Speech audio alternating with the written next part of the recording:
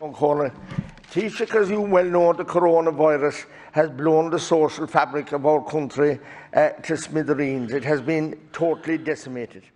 Social engagement, relationships and possible relationships have been put on hold for almost 8 months. Young single boys and girls, young couples and men and women of all ages are totally frustrated. We can't blame bars or restaurants for the increase of cases in recent days. However, as far back as 2 weeks ago, Tony Hoolan has said that there'd be no drinking in bars for Christmas. I'm asking you, Taoiseach, to open the bars and restaurants and hotels in level 2. It's clearly the safest place to consume alcohol. And that has been proven. And to eliminate house parties, I'm asking you to ensure that bars and restaurants and hotels are open in the level 2 regulation. People need to have a Christmas. Time's up, Deputy, please. Taoiseach.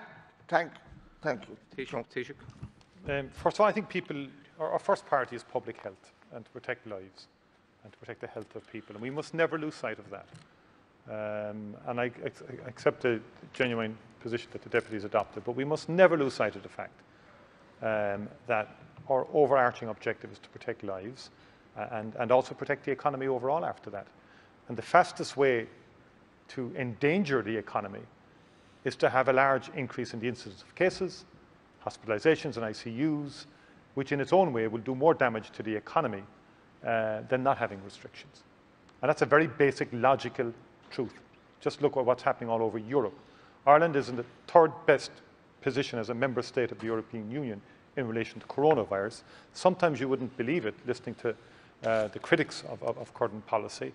But as far as I'm concerned, we have to work on the basis of informed decision-making. Now, we have done research ourselves in relation to this point.